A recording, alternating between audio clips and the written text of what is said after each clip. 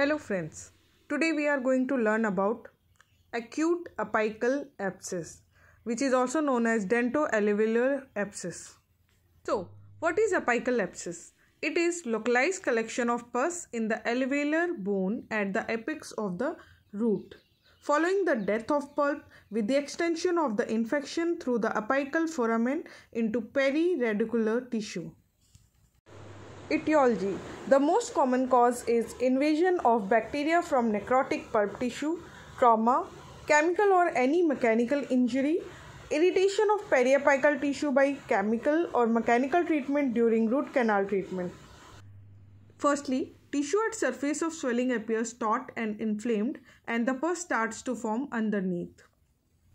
The pulpal pressure increases, which causes venous circulation collapse, resulting in hypoxia and anoxia of local tissues, which in turn causes destruction of pulpal tissue and finally formation of pulpal abscess.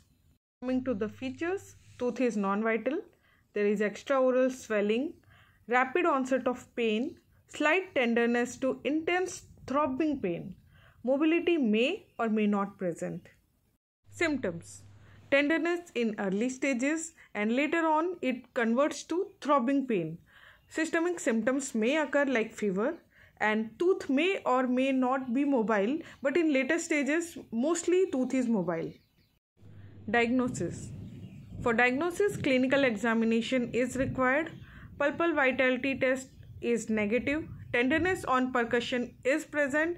Tooth may be slightly mobile and extruded from the socket. Radiograph shows a cavity or evidence of bone destruction at the tip of the root. Now, for the management, drainage is required, root canal treatment or extraction. If systemic complications are also there, then antibiotics should be given in addition to the drainage.